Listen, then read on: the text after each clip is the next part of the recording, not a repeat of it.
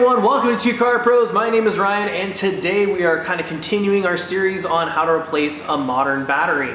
And what do I mean by that is we're going to tell the computer today that we've replaced the battery, and you have to do that in modern vehicles. And why do you have to do that? Well, the computer in modern vehicles is smart enough to know that batteries degrade over time. So the alternator is told to feed more charge. But what happens when an old battery, the computer thinks the charge level needs to be, down here because the battery is degraded, right? So it puts in a lot more charge, and we'll see that later in the video. But what happens when you put a new battery? Well, the computer's still going to want to put that large amount of charge into a new battery, which could potentially damage it.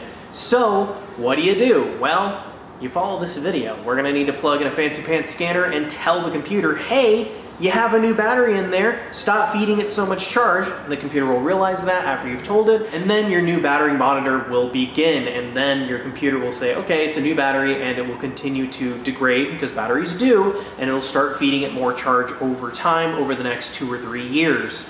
But you have to do this step, and again, you risk damaging your new battery by feeding it too much charge it doesn't need. So you have to do this step on a modern vehicle. Let's go ahead and jump in. So where we're going to start is right here in the driver's footwell, and we're going to look up and underneath the bottom of the dash. We're going to see right there where it says OBD, we can open that to expose our OBD2 port. And then we're going to grab our scanner and we're going to plug it in to the OBD2 port. Just like that. Perfect. So on a Mercedes-Benz here, this is how you know the ignition's on. All the lights are lit up.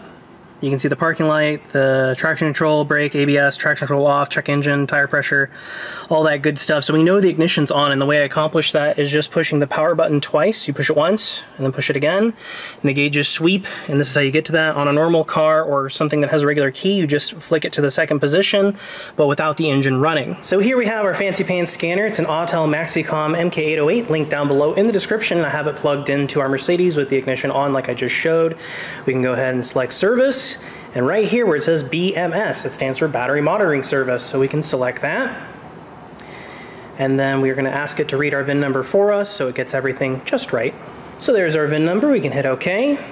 It's gonna decode that information. This is all correct. Again, all correct. And it's gonna communicate with the brain. So we can go ahead and select confirmation of battery change because we just changed the battery in this Mercedes, and we want the computer to know we've done that. So we can see where the computer was outputting charge into our old battery at 30 amp per hour.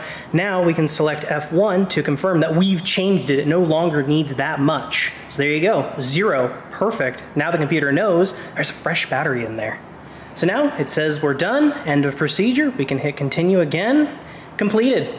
And that's it. So now what we can do with the ignition on is push the power button again to turn it off.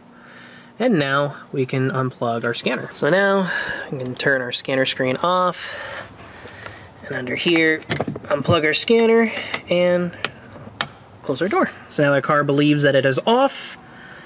And then what I'm gonna do is we're gonna start it and observe that there is no check engine lights, there's no charge lights, and our job is done. So that's how to reset your battery monitor on a modern vehicle. This is an absolutely necessary step. As cars get more and more complicated, they're not gonna get less complicated, they're gonna get more complicated. But this is a great way that you can skirt going to the dealer and save hundreds of dollars. Honestly, the scanner's about 500 bucks. But let's say you buy the scanner at the beginning of owning a more modern vehicle, that scanner is gonna more than pay for itself and give you the ability to work on your own car. Thank you so much for watching. I hope I've earned a like and a subscription from you here on YouTube. Comment anything you have down below, questions and concerns, and I'll see you next time.